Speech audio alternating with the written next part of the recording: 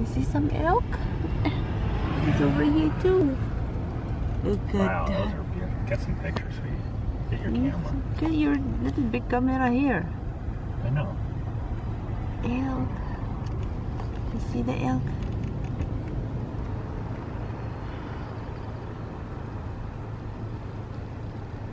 Elk, elk, elk, elk, elk.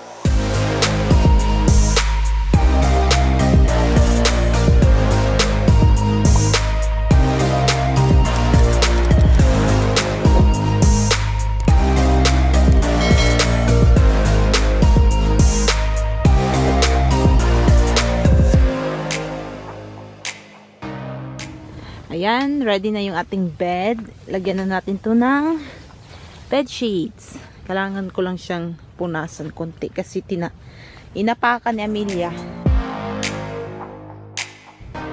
So ayan na guys, set up na yung ating bed. Yung unan na lang ang kulang, nasa sasakyan pa. Nandito kami sa may Malab, what do you call this?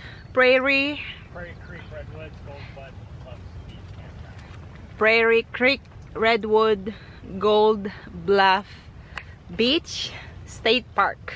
No. What is it? Prairie Creek, Redwood State Park. Prairie Creek, Redwood State Park. Gold Bluff Beach Camping. Ilalagay ko lang sa baba ang taas-taas ng pangalan niya. But anyway, 2 nights lang kami dito. Mag-check out kami sa 23. And then, mag-move kami sa may Henig Woods. Magka-camping din kami doon. Ang camping namin doon ay 2 nights din. Pero sabi ni Garrett, baka uuwi daw kami baka 1 night lang daw kami doon. Kasi si Amelia kasi meron siyang, sa Friday, meron siyang appointment. So, kailangan naming makarating sa Sacramento ng before 4:30 ata. 4:30, yeah. Para maano namin yung appointment niya. Para to sa ano niya guys, sa vaccine niya. Ay na, vaccine, ano tawag nito? Yeah, vaccine tawag dyan. Malapit lang talaga to siya sa may guys, sa may Redwood State Park, or I think nasa Redwood State Park talaga kami. Anyway, kanina pala, so may dumaan dito na sasakyan. Winarningan nila kami na meron daw bear dito sa may merong isang tent dito na malapit lang sa amin. As in kitang-kita lang namin. Careful daw kami, lalong-lalo na nandito si Amelia. So, and maliit siya. So, pagkain siya talaga ng bear. And meron naman sila dito parang bear locker, ano tawag dyan, yung doon ilalagay lahat ng pagkain para hindi maano ng bear, hindi ma-open. Kasi pwede silang mag-break in sa car guys kung maamoy nila yung pagkain na nasa sasakyan. Kaso nga lang yung dala namin na cooler ay feeling namin hindi kasya sa locker kasi malaki. So, tingnan natin kung anong magagawa namin. First time ko dito mag-camping. Malapit lang talaga to sa may beach. As in, maglakad ka lang ng ilang guys, beach na. Itong harap namin beach na to. Malapit na mag-end yung ating trip. Update ko lang kayo mamaya kung anong gagawin namin. Mamaya, pero natatakot na ako guys. Sabi ni Garrett, hindi ka na matutulog mamayang gabi dahil narinig mo yung balita na may bear. May bear. Isipin mo naman na parang ano pa ata dito. Ewan ko anong oras dito. Ang aga-aga nilang naggala. Yan yung tent na, ayan, orange. Diyan daw nila nakikita yung bear kanina. Careful lang tayo. Pero ayan siya. Ito yung view dito. Ayan yung amin. Tapos doon, as in doon, beach na yan doon. That's a Gold Bluff? Is that what they call it? I don't know. Yeah. Sobrang dito. Maganda, pero natakot ako sa sinabi ng lalaki. Tonight's dinner, hotdog. Yum! So, meron na kaming fire dito, guys. Ayan. Thank you for building the fire, sweetie. Kamilyan dun. Kanina, nakatulog pala ako, guys. Kasi, antok na antok yung bata. So, natulog ako. And then, nagising siguro ng mga alas 5. Almost. Ha? Sawan. So, nagising ng mga... It doesn't make sense of my story. No, it doesn't. So, nagising ako ng mga alas 5. And then, pumunta nga pala kami sa may beach. Kasi nga, malapit lang dito. As in, dyan lang talaga. As in, dyan. And then, meron pala doong patay na, ewan ko kung was that sea lion? Yeah, well, it's either a sea lion or an elephant seal. Sea lion or elephant seal. Kasi ang laki. It's really big, right? Ito lang yung dinner namin. And then, bukas, I think mag-adobo. Hey guys, good afternoon. Nandito kami sa, what is this? My love, FERN Canyon. Mga, lang daw, 0.1 ang hike. Meron naman silang parking area doon. So, nagpark lang kami doon. Pwede din naman maglakad from the campground. Maglakad ka sa beach, papunta dito. Pero, nag-ano na lang kami. Oh, this one. Nice. Ayan, So, nag-drive na lang kami from the campground papunta dito. So, ito yung area, guys. Look at that trees. That's pretty. But I was just scared walking because meron kasi meron kasing bear sa my campground. Iniwan namin si Ameliatot sa sasakyan. Kawawang Mia. Look at that. With the, what you call this, stream?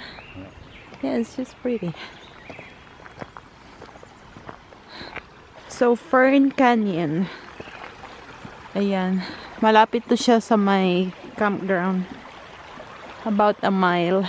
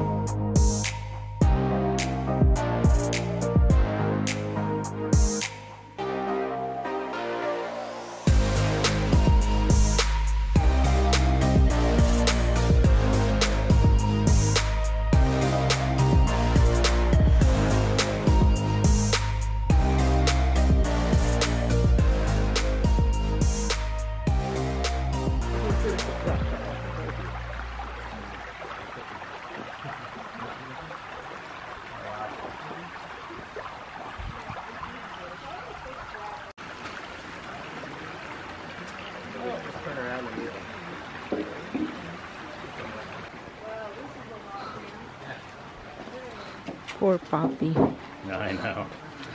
Poor Mia. You're gonna slip and fall, and then you're gonna be like, oh, I broke my arm. Yeah, I have my phone. Huh? Hello. Really hot sun. Good. Do you need to go under? Oh, that's an alley. Whoop.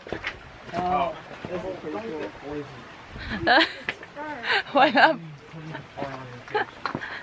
Hey, watch out. Wait for me. My love. Whoop.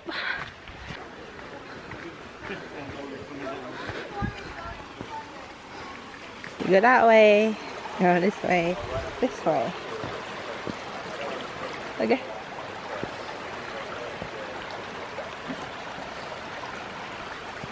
Ooh. Can you go up? Can you go up?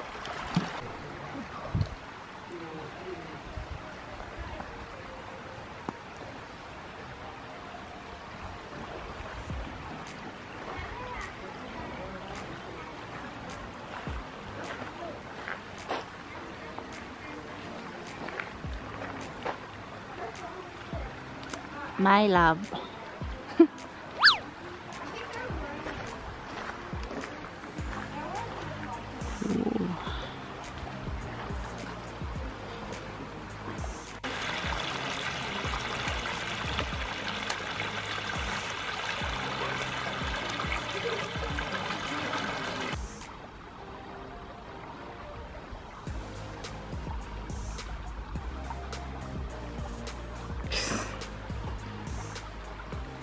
Hey guys, good afternoon. It is 4:43 na dito ng hapon. So kakatapos ko lang maligo. Yung ano pala nila dito, nasabi ko na ata kahapon na may shower sila dito, at least 2 or 3 ata. And kakatapos ko lang talaga maligo, and ang sarap lang sa pakiramdam ba, kasi mainit, minsan malamig din dito. Ewan ko, hindi ko maintindihan yung weather dito. Si Garyot naman yung naliligo. Nandito lang kami sa loob ng tent. Iniintay siya na matapos. Kakaalis niya lang talaga. Si Amelia, ayan. Bukas, meron pala kaming reservation sa Golden Eye Winery. Ano yan dati si Garyot dyan? Ano tawag nito? Member. Pero kinancel na niya yung membership niya. Pero anyway, nagpa-reserve siya ng 3:30. Kaninang umaga, sobrang foggy dito. Akala ko nga umuulan. Kasi medyo parang umuulan eh. Pero sabi ni Garyot, dahil lang daw yun sa fog. Ayan, hintay-hintay lang kami dito. Kamiya. Mainit dito sa loob ng tent. Pero mamaya-maya guys, lalamig na naman to ulit. Many minutes later. Cheers! Cheers! Cheers! Cheers! Yan yung binili ko nung nandito si Ryle. Ngayon pa niya ininom. Regalo.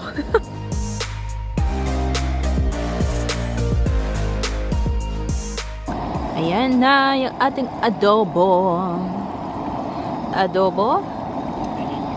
There you go. So, nilalagyan ko ng patatas yung aking adobo, guys. Pampalapot din siya ng sauce niya. Hintayin lang natin na lumapot yung sauce, yung mag-oil-oil na ba, tapos yung konti na lang talaga yung sauce. So, ganyan lang ako magluto ng adobo. Tapos yung ating rice, ito, luto na to. Inuna ko to eh. Kakain tayo ng masarap mamaya.